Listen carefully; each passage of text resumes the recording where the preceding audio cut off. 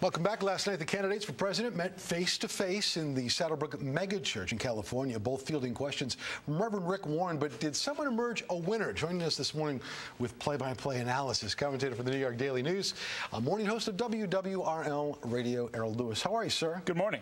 First of all, I want to ask you, before we even get to who did well, how did Warren land these two guys? I know he's friendly somewhat with both of them. How did this happen? Well, you know, when you're a bestseller like he is, and it's not just the book, The Purpose-Driven Life, but I mean, there have been sequels, and there's the mugs and the T-shirts, right. the keychain, so to speak. I mean, just enormously influential. And you know, I don't know of any other issue, whether it's the economy or even national defense, where there's one figure like a Rick Warren who just reaches out across to you know, across both parties. Right. Big piece of the culture that somebody needed to do, and he's, you know, to a certain extent, you can almost think of him as a modern Billy Graham.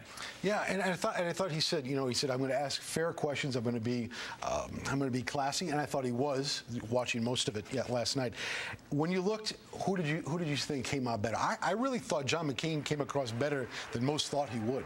Well, it was a very friendly crowd, and they applauded more and seemed to be more in his corner, frankly. You know, I mean, that won't change the reality on the ground. I mean, in California, where this all took place, I mean, Obama's ahead by 15 points, I think, in the average in the latest poll. So there's not, you know, there's not a big electoral kick, you know, locally, but that church represents a very broad section of evangelical faith-based voters, and this was their chance to sort of look them over. 3/4 of those folks, though, and consistently in polls, are going to go Republican.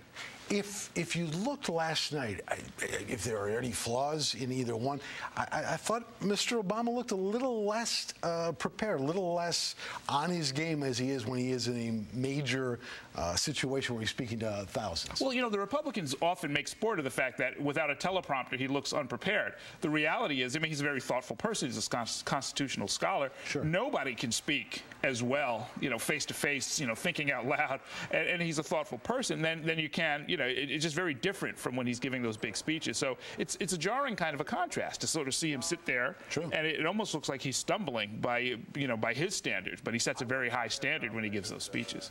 All right, so you knew that the one issue was going to be, as you said earlier, it was abortion.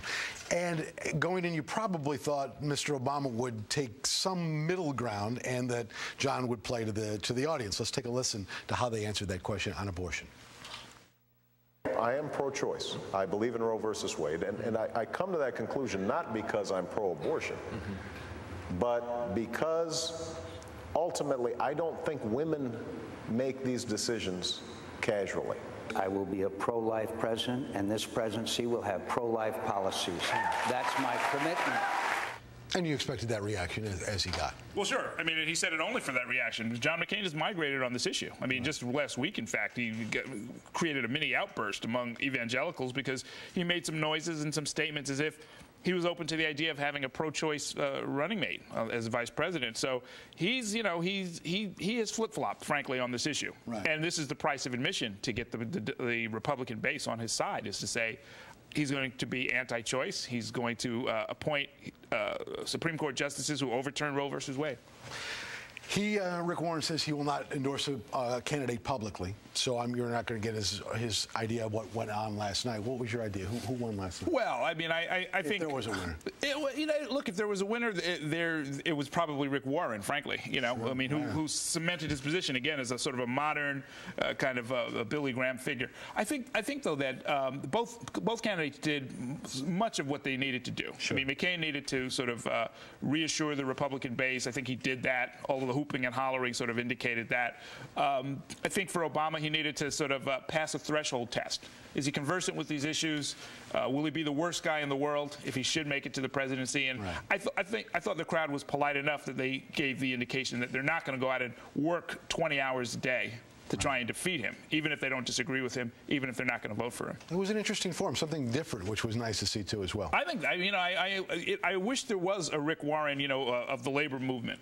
you know, on national defense. Somebody that the whole nation kind of understands, is got a track record, got a following, and is conversant with issues. You know, it would be great to have this do that forum. in politics. Oh, sure. You know, we should have him here on the show, right? There you go. But I appreciate it as always. Good to see you. All right, Errol, of course, coming to us every Sunday as he does. Remember, CBS 2, your campaign headquarters. Bob Schieffer, of course, will have much more of the race for the White House. Face the Nation. That comes at 10:30. Don't forget at 11 the Spirited Debate with John McLaughlin and the McLaughlin Group. That's right here on CBS 2.